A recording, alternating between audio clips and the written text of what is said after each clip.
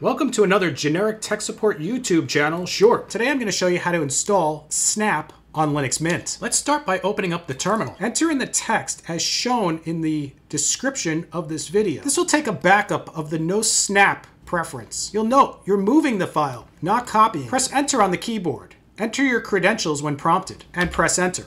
Next we have to update the repository. To do that, enter in sudo apt update and press enter.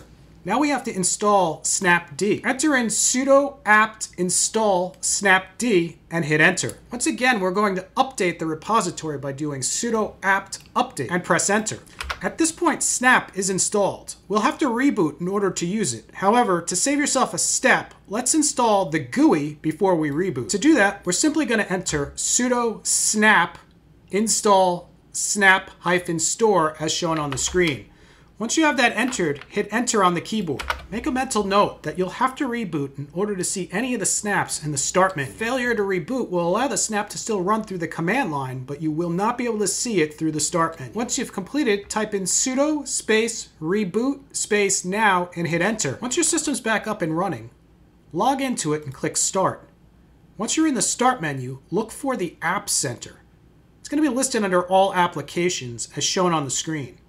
Once you find it, click it. This will launch the App Center, which is the app location for all the snaps available to install on your machine. Once you locate an application you want to install on your machine, for instance Chromium, you would have to choose the channel. Now keep in mind that there's the latest beta, there's the latest candidate, there's the latest edge, and there's the latest stable. So if you decide that you want to run the stable, make sure you choose the stable before you do the installation. And that's all it takes to install and run snaps on Linux Mint.